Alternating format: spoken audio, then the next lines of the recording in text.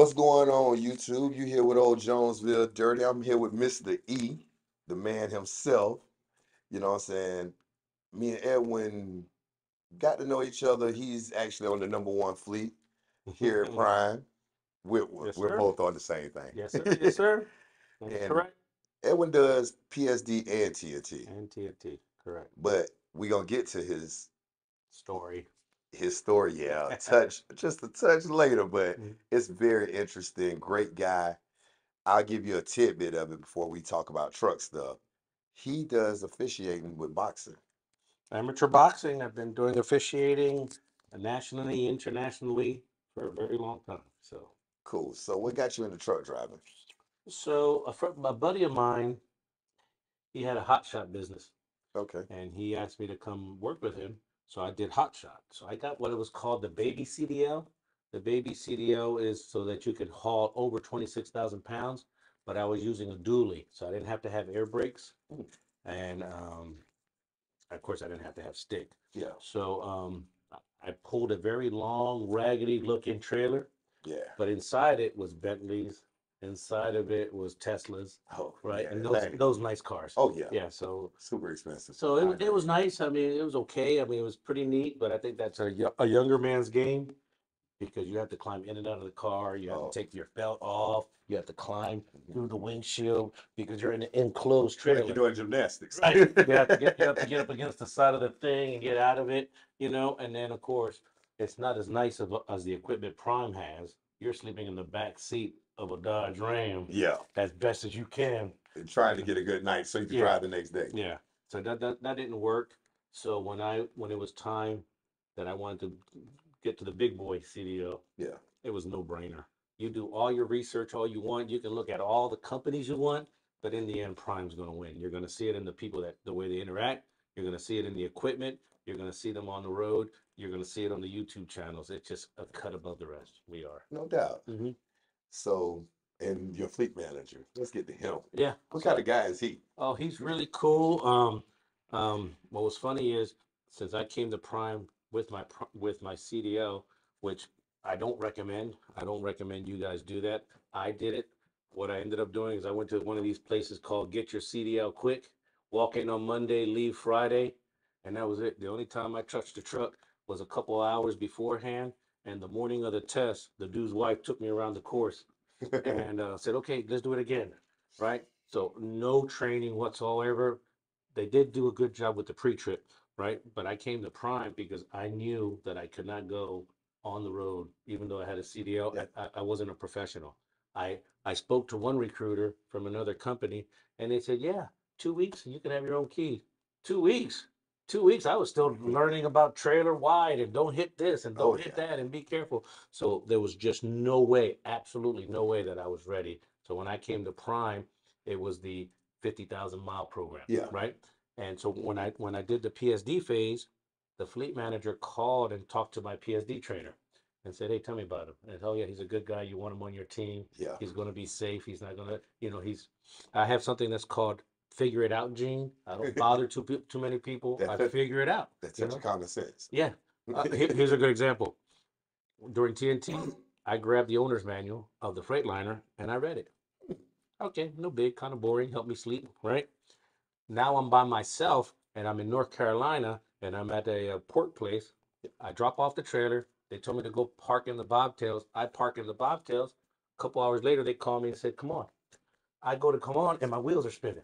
I can't get out the dirt, right? Yeah. But I remember reading the owner's manual. I hit that button. Whoop, I got right out. Shift differential. Fast, differential. fast forward 2 years later, I'm at just a few months ago. I'm in that same place. I'm walking, trying to stretch out, go for a little walk, and I see a brand new Prime driver. Same spot. I knew what the problem was. I walked up to him. He goes, "I cannot get out. I cannot get out." So I jumped up and I was like, "Push that button." I said, "Now give out." He goes, "Oh, thank you." I said, "You didn't read your owner's manual?" I mean, and I said that on previous videos. Mhm. The one thing you have to do is not just jump in the truck. Right. Read your manual. You read it for your phones. You read it for your utilities at your house and things like that. Read the damn manual. So what I did was, for the entire first year I drove the Prime, I never spoke to my fleet manager on the phone. Didn't have to. Yeah.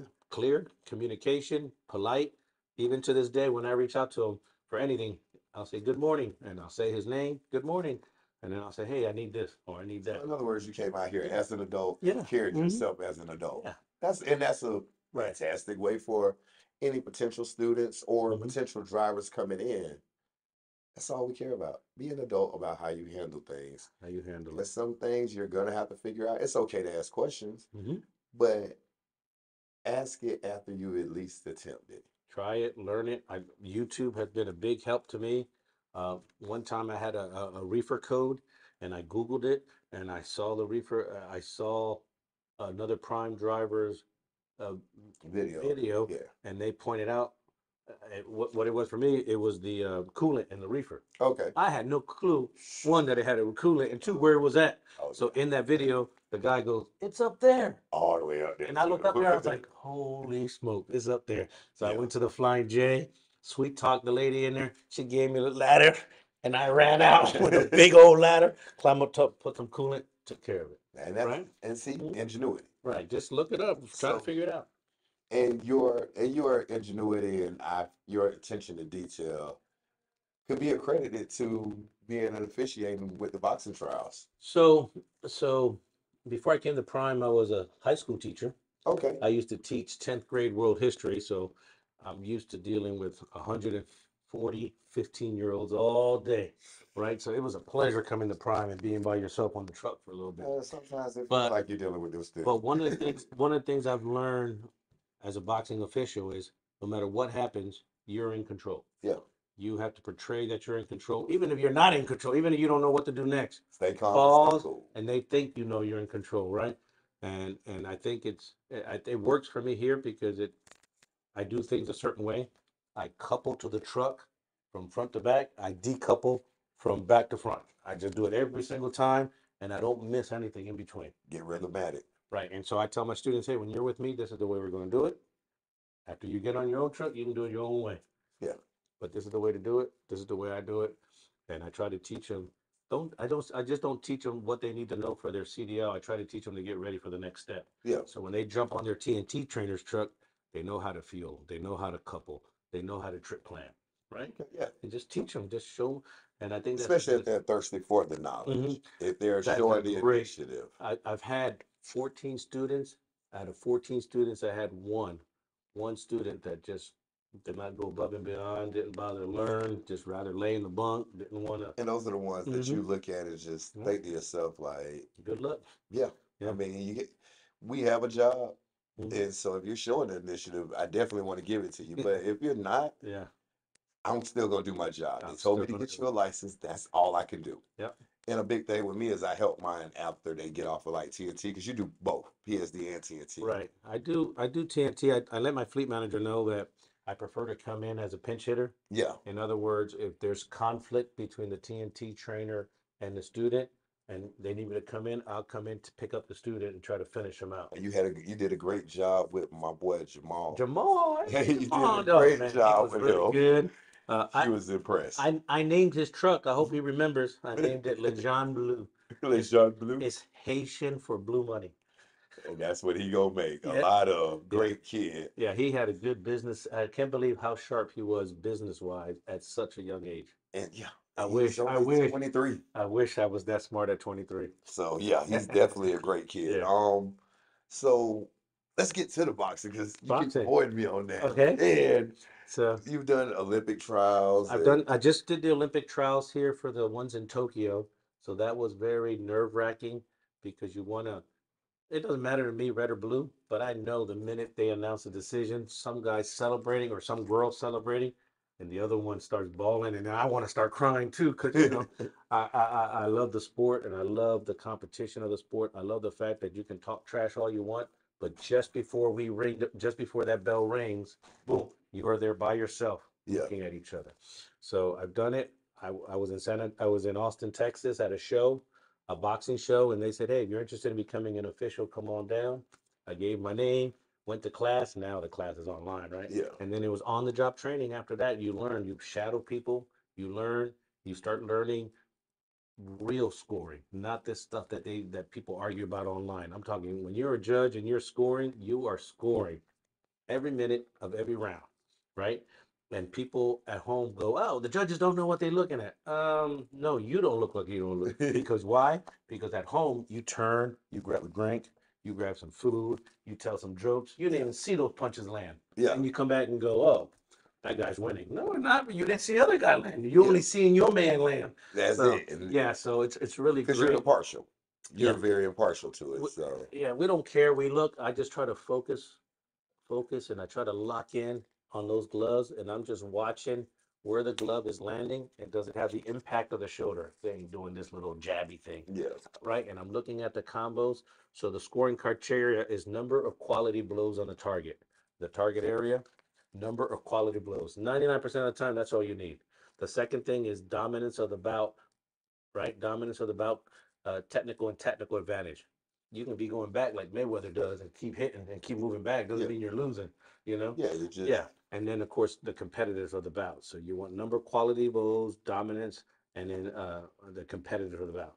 I don't really need competitiveness. It's usually that first one. yeah. And then well, as soon as the bout is over, 10-9 or 10-8 or 10-7, Yeah. most of the time it's 10-9. You can get a 10-8 in there, but Yeah. yeah. So you've actually probably ref some guys that's actually out that's on the bigger circuit like WBA type Yes, guys I before remember. they got there. Yeah, I remember I did George Foreman's son. Okay. I was in the ring with him, and boy, he had these massive meat hooks. Like his Lift dad. his hand up, you like you can barely lift his hands up. I did Althea Jones. She won the bronze medal in Tokyo, so Okay. that was kind of neat. Um, and then I've judged like Shane Mosley's kid when he was coming up. Okay. So it's, Cool. you get to see him. You see a lot of Fernando Vargas and his team. Yeah. He's very active with his young boxers, and so it's neat to see them all out there competing. You see the different levels of competition.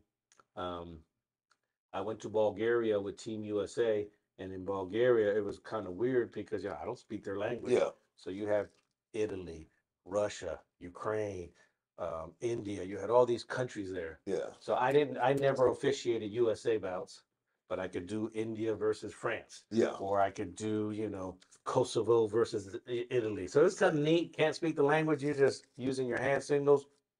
You say box, Yeah. break. You know what I mean? Yeah. And they understand when you're giving them a count.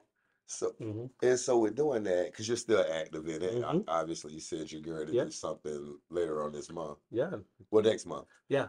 Hmm. But so here's the big thing with people saying company lease and all of Right. that. Um, how does that actually go about? Because there's the conception that company guys, we can't take off. We don't get time Right. off. But these things, these events sometimes take maybe a week or A so week or or so, longer. absolutely, yeah. So how do you fit that into being a company? So number one, you got to earn it with your fleet manager. How you run efficiently? Are you a pain in the keister? Are you complaining? Are you out there getting it? You out Do there your getting damn it. job. Do your job. It doesn't matter. I don't sit there and complain to him. I just do it. I just do Yeah. it. There's things that you have to understand the fleet manager is in control of, and there's things that the fleet manager is not in control of. The fleet manager takes nothing personal with you. They No. have about 80 trucks, and you're like, he has it in for me. No, he don't. It takes more work for them to go and do something against you than it is to help you. They are your partner, whether you're lease purchase, lease, or company, they are your partner. You guys are working together and communicating. I've always been professional with him.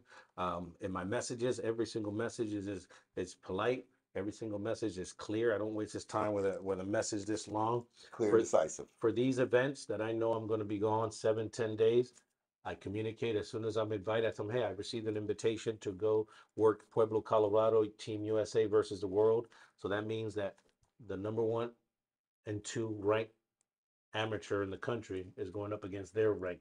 So I'm Yeah. excited because I've never really got to work Team China, and they're coming. You Okay. know, and a couple years ago I got to go to the Olympic Training Center and do something called the Americas, which is all the countries of South Central Yeah. Canada, USA. They were all competing, so that was pretty awesome to see everyone in their uniform cheering in different languages. And he's And okay with you being off this yeah, time. because I let him know early. I let him know, okay, listen, you got to be considerate, right? Because And you're you a know, good worker. So right? Like if I know I'm going to take 10 days off, I might not take a day off this month, right? Because I'm going to be taking 10 days off. I can tell you right now, I've never ever ever ever ever in my life taken vacation. ever. Usually when I go volunteer somewhere, right? Um, in June of 2016, I went to Ethiopia for a Okay. week, and I got to play with kids for a week. For a week, I got to goof off and play. Yeah. To me, people call that. I just enjoy it. I cannot see laying around doing nothing for a week. Yeah. I can't do it. No, I Mm, definitely and we mm, definitely, on behalf mm. of the fleet and the unapologetic instructors, Right. I know you've been doing a great job. I've Thank been you. eyeballing you for some time. I mean, since the time I met you, Right. like Yeah. I Yeah. told you, Yeah. you've done Yeah. fantastic, and you're gonna do nothing but more great things Hmm. about you. So, for on behalf of the unapologetic instructors, I would love to tell you thank you. All right. You know Appreciate what it. I'm saying? You got Jonesville Dirty. We up out of here, baby. Thank you.